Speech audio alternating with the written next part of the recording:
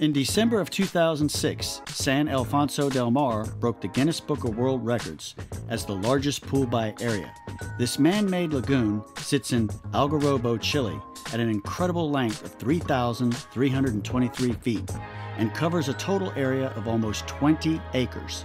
For reference, this would be larger than 15 football fields. But how exactly does a pool of this magnitude work? With an astonishing 66 million gallons, traditional methods of filtering would simply be less than ideal and much too costly. And why exactly would a pool like this be built in the first place? After all, San Alfonso Del Mar sits along the Chilean coast. So why would they build a beach on the beach? Well, to answer that question, let's take a look at a man by the name of Fernando Fischmann. In 1997, Chilean biochemist Fernando Fischmann began working on the tourism project that would become San Alfonso Del Mar. The lagoon would sit in Algarrobo, a small town on Chile's central coast. Here along the Pacific, the waters are cold and notorious for their rough tides and strong rift currents. In fact, swimming is even prohibited in the area. Fischmann envisioned a large lagoon which would hold warm, crystal-clear water for visitors to swim, play water sports, or even boat in.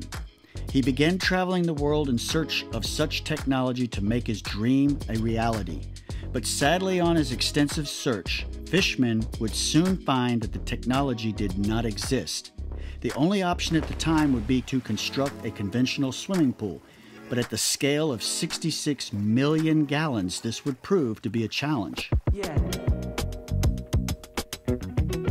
So let's take a look at how the average backyard swimming pool filters its water. This will come in handy in helping us understand the dilemma that Fischmann was faced with.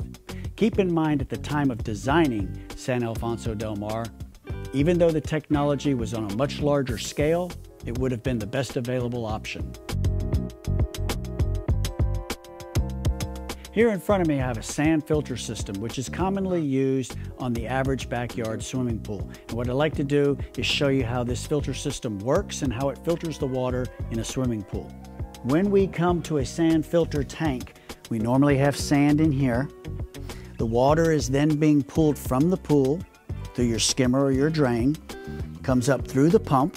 And as the water travels through the plumbing, it then goes into the filter, and then the water comes out, and as it goes through the sand, it's filtering the water, and then the water is going back through your laterals, allowing the water to go through, but not the sand. And the water travels back through, goes back up through your multiport, and then returns back to the pool by means of the return line. And the return line is a pressure line, and that's why you see the jets on the side of a pool. Those are your returns, and that's what's circulating the clean water back into the pool.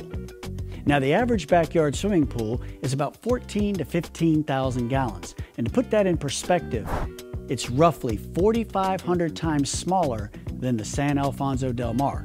And at that scale, not only would you have to build a pool 4,500 times bigger, you would need 4,500 systems like I just showed you, and you would need 4,500 doses of chlorine. Well, Fischmann knew that this was not feasible, so he then put his biochemistry skills to the test, and what he came up with was brilliant. After a long 6 years of research and development, his solution would result in a worldwide patent forming a new company called Crystal Lagoons Technology. This technology does not add chemicals at a constant rate, but rather uses a total of 400 sensors per acre to monitor the pool. When the bacteria and the algae levels surpass a certain threshold deemed too high, the system will inject chemicals to treat the water. Because of the efficiency in the way the chemicals are applied, the pool actually uses 100 times less chlorine than a typical system used for drinking water. Ultrasonic pulses then cause the algae to cluster together, making the filtering process much more efficient. To keep the water circulating, the resort uses computer-controlled pumps and flanges and a filtration system to pump the water from the ocean at one end of the pool and then returning the water back to the ocean at the other end of the pool a half a mile down. With this groundbreaking discovery, Fischmann knew that the technology could be used for treating large bodies of water in other industries as well, one of which, he explained, could be used in the cooling of power plants.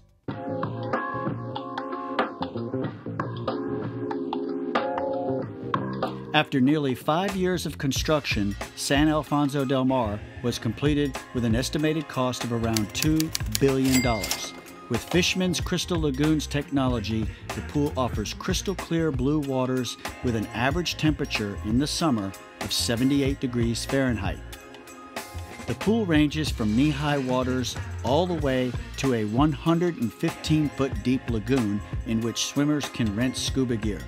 The pool is also big enough for sailing, kayaking, and just about any other water sport imaginable. If that wasn't enough, the resort also contains South America's only roof beach. This beach is housed inside of a glass pyramid structure that is equipped with temperate water and even heated sand, which is perfect for those rainy days. All of this is estimated to cost the resort around $4 million annually in maintenance costs, but none of this would be possible if it wasn't for innovations of Crystal Lagoon Technologies.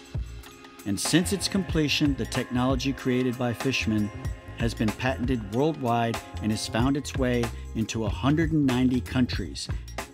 The San Alfonso Del Mar's record-breaking technology has paved the way for other pools of its kind to be built around the world. In fact, the largest man-made body of water today, City Stars, Sharm el-Sheikh, located in Egypt, also uses Crystal Lagoons technology, but that will have to be a video for another day. So leave a comment down below and let us know if you've been to San Alfonso Del Mar and what your thoughts were. If you enjoyed the video, make sure you leave a like and subscribe for future content. As always, I appreciate you watching. My name is Mark, and I'll see you on the next video.